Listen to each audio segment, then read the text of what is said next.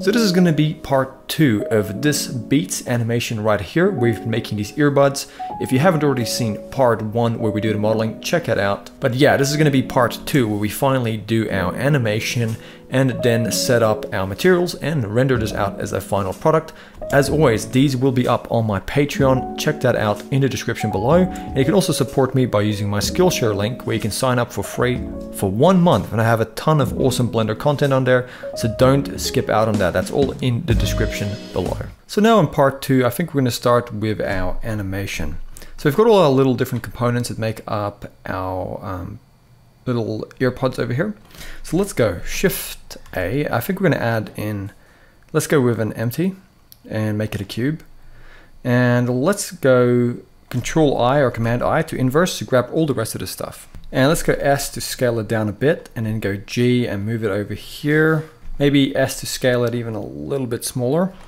So right here in the middle of a cube as much as possible, and then holding and Shift select the empty and then go Control P or Command P, and then go Object, keep transform. So now if we grab this empty, everything will go along with that.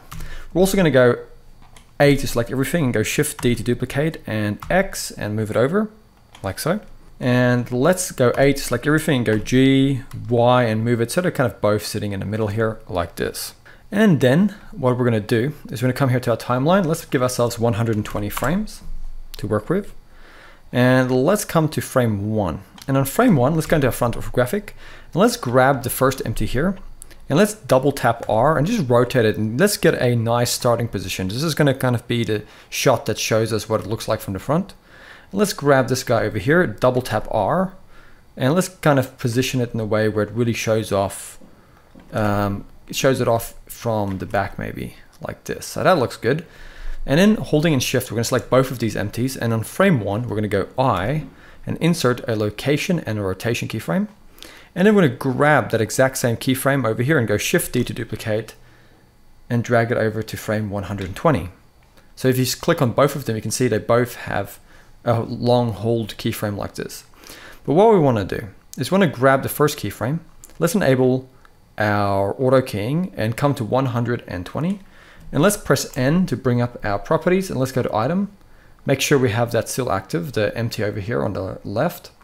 And we want to rotate it on a local X, okay? But so make sure on 120, we can see here, this just so happens to be the random value here. Let's just left click. Let's click next to it, and let's just go plus, and let's type in 360 and hit enter. And now automatically it's added that in for us. So now this is what's happening. It's on the local axis going extra 360 degrees like that. So let's come to frame 120. Let's grab the next empty and let's come over here, but this time it's in a negative. So let's left click on it here.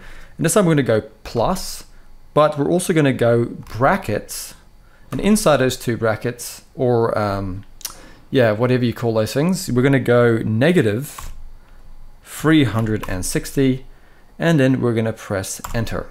And now it's negative 403, which just so happens to be the value. It might be a different value for you, but as long as we're adding those values, and now we can turn off auto keying because it's already added it in. So now if we go to frame 1 and we hit the space bar, this is what we're going to see. Essentially, it's going to end and start in the exact same position, but also this is hold and Shift and select both these empties. Drag over the keyframes here and go T, and let's just make that linear. So it's just a linear constant animation like this. We don't want any easing in and easing out. That'll really kind of kill the looping seamlessness of it all. Like we want it just to be a continuous linear flow. Okay, so make sure to save as you go. Now we're going to go Shift A. Let's add in a plane. G, Z. Let's move that guy right under here. We want to make sure that at no point do these guys intersect with that plane. So maybe down just a little bit more like this. Then tab into edit mode and go S to scale that plane up about this big, and then go S, X, and just scale it nice and long like this. Then turn off proportional editing, and let's go to our edge select and select the back edge. And let's go into our right orthographic view, G, Y, move it back a bit. Go to your vertex option if it's easier, and then go E to extrude and Z and extrude up like so. And then E to extrude and Y and extrude back about this much.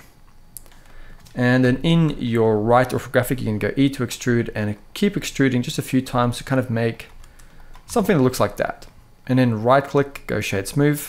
And now let's go to our modifiers, click on here and let's just type in bevel, give it a bevel modifier, and you can bring the amount down, bump up the segments, and now we've got a nice kind of bevel here.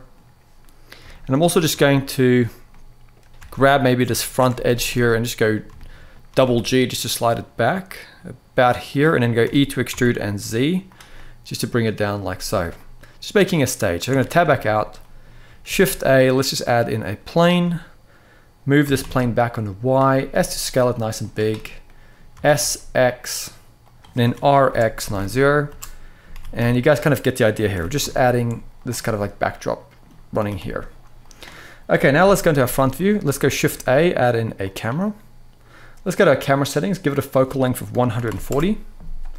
And let's go G, Z, and move it back to about here, and then press 0 to go into camera view. And we might have to go G, middle mouse button, just zoom it out just a little bit more. So this is up to you, but I like to have it nice and close like this. And let's then go Shift A as well and add in another empty, but this time we're going to add in a sphere.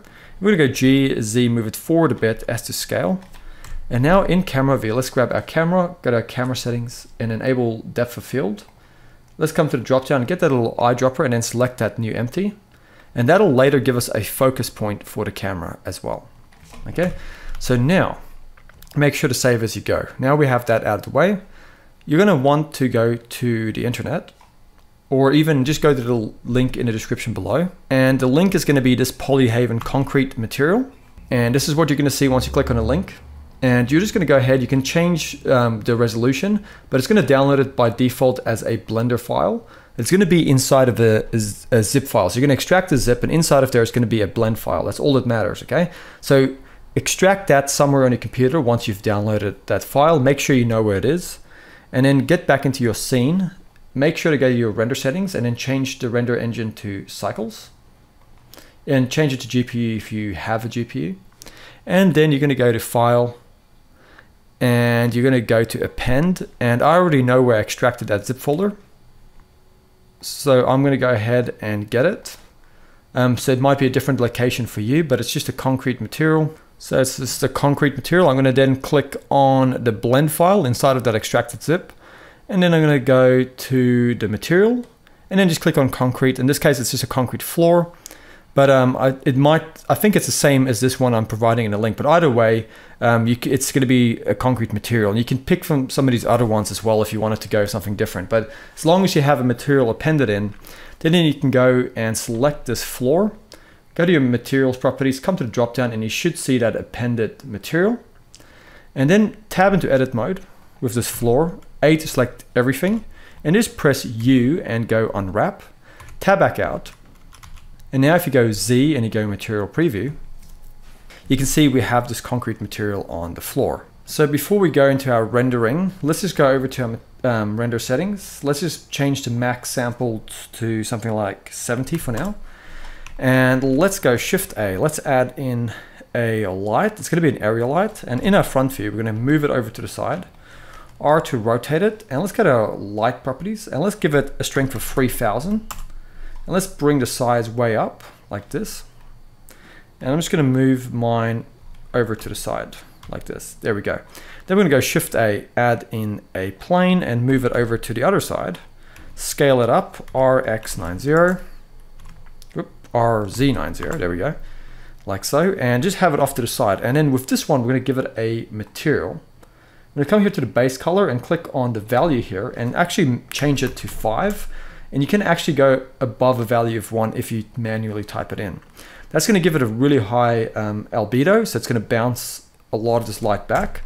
So if we now go to our front camera view and you go Control B and drag over the camera, you can go Z and go rendered. And now we have that nice lighting bouncing back here, but you can select your light. And in this case, I might even go up to 5000 with the strength.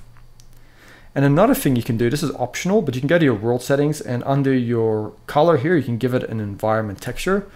That's something you can do. So I'm going to go ahead and just do that. Go to grab one, but that's optional. You can just stick to lights if you want. And then I'm just going to give it a strength of something like 0.5, but that's also going to depend on your HDRI. If you wanted to as well, you could just use the default sky texture that comes in Blender as well. That's an option. But now I have that, and what I'm going to do is maybe just select this back part of the floor and just delete it like that. And then just kind of grab this back plane and give that a material and then make it much darker. There we go, and that's looking really good. Okay, but you can stage it however you want to stage this, but that's kind of what I'm going for. And I'm going to grab this light here and I go Shift D to duplicate it, put it at the back here and rotate it down a bit like this. And now we have some nice lighting coming from the back here as well. But the thing we really want to work on here is the materials on our pod. So let's select one of them. Let's go into our shading workspace, go into our camera view, and let's go Z and go rendered. Now I'm just going to go Control B and limit the rendering to one of them, just so we can see here. And I'm going to click on the main body, go to the materials property, and this is the red one material. So let's come here to the base color and make it red, a nice kind of red, and I'm going to make it quite saturated. And if you want to, you can go Shift A, search, and get a noise texture. You can plug the color in to the roughness here, and then go Shift A, search, and get a color ramp and place it over here. And then just kind of drag these two values together, bring up the detail and bring up the roughness, and kind of just change these both to kind of like a sort of grayish kind of color. And then with that going into the roughness, you can see it adds a bit of roughness, but I want it to be a little bit more matte. So I might have to just make these values lighter to get that result. And I think that's looking good. Just adds a little bit of randomness to the roughness, makes it just look a little bit more realistic. But a very simple setup like this will do.